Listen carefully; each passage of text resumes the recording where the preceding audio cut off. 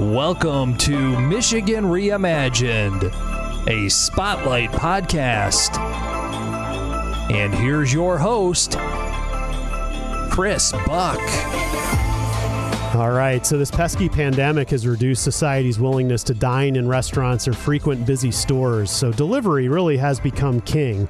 Today we have a guest that has a unique spin on delivery in Greater Lansing. So welcome the founder of Red Bike Delivery, Mr. Jeremy Hurt. Welcome, Jeremy. Well, thank you for having me. No, it's my pleasure. So, Red Bike Delivery, spin on delivery. I like it. You like that? I threw that in there.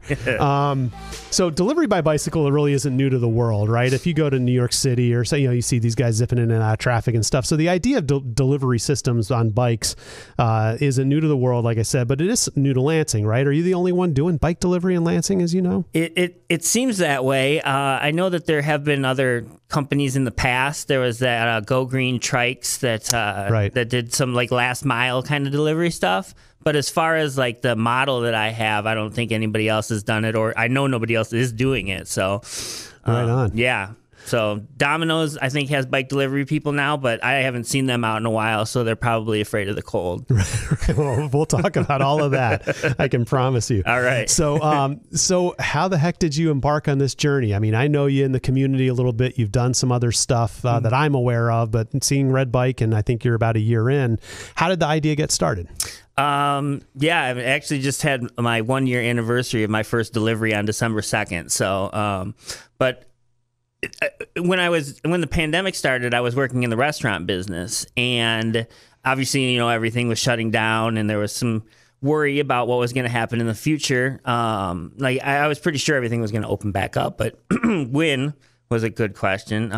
Yep. So I had that time to just reflect and really look at my life and see what I wanted to do with it, and not going back to work for someone else was a big one on the list. And I just happened to get into a conversation with someone about doing deliveries for Goodfellas downtown. Okay. And that kind of like started the conversation. It started my interest in it, and then it just snowballed, and I'm just trying to keep up with it now.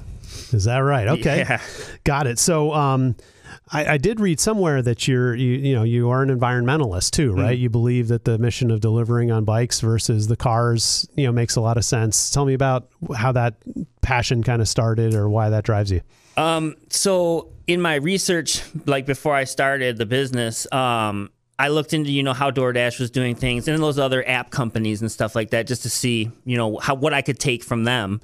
And one of the stats on there was that they do 800,000 deliveries a day, which is like 50% of the business total. And so I started like calculating the emissions that were put out from each delivery, and it's just an insane amount, So like with our goal of, going carbon, neutral and stuff, it's not sustainable in my eyes. So something's got to change. Right. So they're doing 800,000 deliveries a day. I mean, you're only doing 700,000 a day. Right? right. I'm just kidding. No, I haven't thought about it that way. So that is a lot of internal combustion engines on the road every day, delivering and instead of bicycles, which is great. So now, do you have other partners that are riding with you for Red Bike? Or are you a one-man show, or does it kind of ebb and flow based on demand? How's that work? At the moment, it's just me. I have a few restaurants that I work with directly, and then if people want to like get a hold of me, they can just get a hold of me. But I'm getting close to the point of needing somebody, right? Like real close. So, right. It'll probably have to wait until it gets warmer out, because most people aren't too thrilled about getting on a bike. But understood. So that is one of the competitive advantages, I guess, of being in a car. Which you mentioned the DoorDashes and the Uber Eats and Grubhub and all those other delivery services. And I got to believe that one of the differentiators between them and you is probably geography, right? I mean, you probably aren't going to run a sandwich to Okemos or out to the Grand Ledge on a bicycle, right? So you've got a limited range, which again isn't a problem as long as you're busy enough and you're delivering great service. Don't overpromise, and you should have a viable entrepreneurship for yourself. So what is your range? So I tend to set it about I'm working on setting up a zone delivery system, so it'll be like based on zip codes. Basically, you can go in, and once I get my website built and everything, you can go in and type in your zip code, and it'll tell you the restaurants that you can order from. But right now, I'm going with like about a 3-mile radius from places, from either their house or the restaurant, whatever. Because when I was researching it, the number one complaint from people was that the food was nasty or cold or rubbery or whatever when it got to them. So I want to make sure to not have that problem. I can give them something else to complain about, you know. Well, I saw on your social media and a variety of places on your either your website or social media, I don't remember which, but you show pictures of some of the technology that you've invested in. I mean, this is no joke. I mean, you're not just throwing these sandwiches or hot foods or whatever into a backpack and driving pedaling 3 miles to someone's house. I mean, you've got equipment, and not only for yourself from warming, which we'll talk about in a second, but from what you're being delivered is being protected better than I would have imagined. So tell me a little bit about what you've got. Yeah. When I started, I had a backpack. Yep. I knew that had to change real quick. So I went online and started looking at things and what the options were, and I found this really cool like backpack. It's basically like a big square that's on my back, that's insulated, and it has a couple levels to it. So if there's hot and cold, you can keep them separate. Okay. And then I have the same thing for a bag that I pull behind me with a trailer for like bigger orders. Okay. And it's the same. It has divisions in it, so you can keep hot stuff hot and cold stuff cold if you have to take both at the same time. Got it. Okay. And so let's talk about it. We're recording this in January of 2022. So right now it's about 22 degrees outside and a little bit of a breeze and some snow on the ground.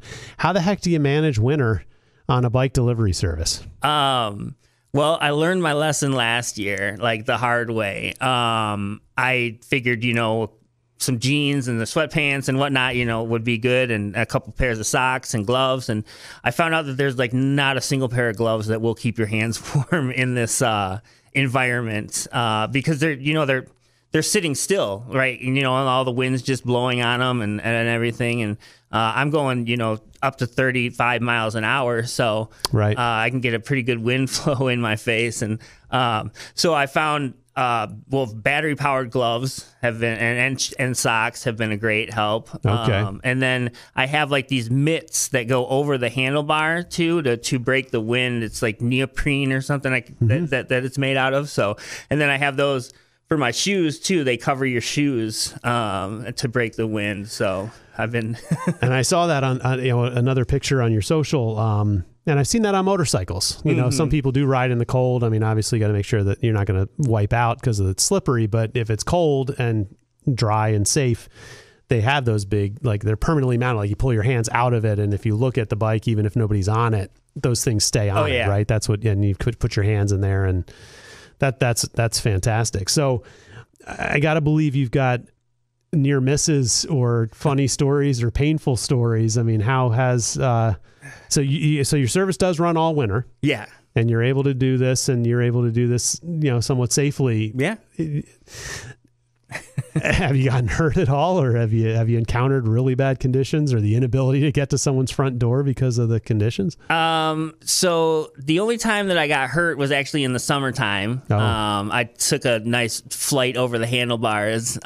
Just a weird situation. I don't really know how it happened. I just know that my brakes tightened up way too much and I went flying. I was luckily I wasn't on a job, so I didn't have any food or anything. Oh, okay. Yeah. So that was thankful. But man, when you hit 40, you don't bounce back from those injuries quite as quick, because I was hurting for a while. But I learned my lesson, and I continued on. I haven't had too many close calls with cars opening their doors on the road or anything, but there's definitely a lot of people in Lansing that don't understand the laws of and when it comes to the road and where bikes belong. So we're basically like a car. I have to stop at every stoplight. I have to wait for it to turn green. I can't just blow through them.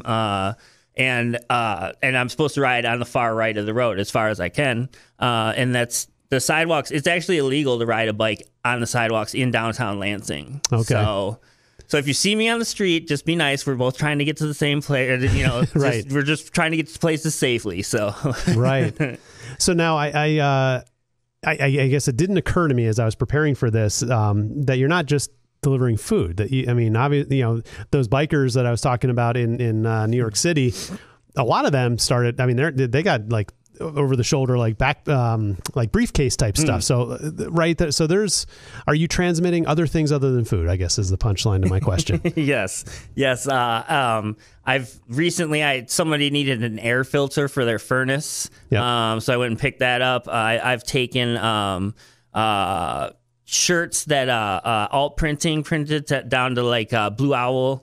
Okay. So like basically, and those, when I'm delivering things like that, it expands my range as well, because it's not going to go bad, so I can go a little bit further with stuff like that. Like if you needed dog food or something, I can go get that, or whatever needs to be picked up. Right. Now, so let's talk about the mechanics of this. How do people know when you're available, and how do you know when to block out that you're not available, right? I mean, if you got to run to, you said Goodfellas and you mentioned Blue Owl, and I mean, those are reasonably close to each other, but how do you organize to make sure you're meeting everyone's satisfaction? Well, I have it set up on my website to make like an appointment. I'm having a little trouble driving people to that part of it, but it's kind of like an understood thing. I feel like it is that, like, I could be out on a delivery, so if you call, I might need a minute to get to you. And that's why I have them get a hold of me to put before they put in the order. That way it's not just like, hey, I got this order in, can you go grab it? Instead, if you just call me or text me or whatever and see where I'm at, or, there's not too many times where I'm just swamped. But like lunchtime can get a little crazy downtown. So, right. Yeah. But eventually, when I have my website, it'll be set up more like a, like the app delivery systems, where I just get notified of things and I can shut things off and turn them back on and whatnot. So, right. Okay. So in the meantime, how would you like people to get in touch with you? Tell us over the air. So when people are saying, I want to use this guy's services, what do you want them to do? Sure. Either Messenger on Facebook, like through the Red Bike delivery page on Facebook, or I'm on Google Maps, so you can find me there. And then that'll, give you all the information. I have a business phone number on there, which I can't remember off the top of my head because I got like a Google Voice number, but it's all on there. And then you can either text or call, and I always have my phone on me, so there's a 95% chance I'm going to answer within 10 minutes. Right. So, sounds like text might be better than voice call, since you're going to be over the handlebars most of the time that they're calling. Yeah. And so that number is on your social media page, and you do have a website, and there's not a ton of content. You said there's more to be delivered, but that phone number is findable pretty easily by looking at Red Bike Delivery. Yes. Okay. So is it redbikeDelivery.com? .co. Okay. Yeah. And then it's on Red Bike Delivery on all social media platforms too. Right on. Facebook, Instagram, TikTok. Haven't got too far into the TikTok world, but well, you're gonna need a GoPro for that, right? I know, it's all video driven, I think, right? Yep.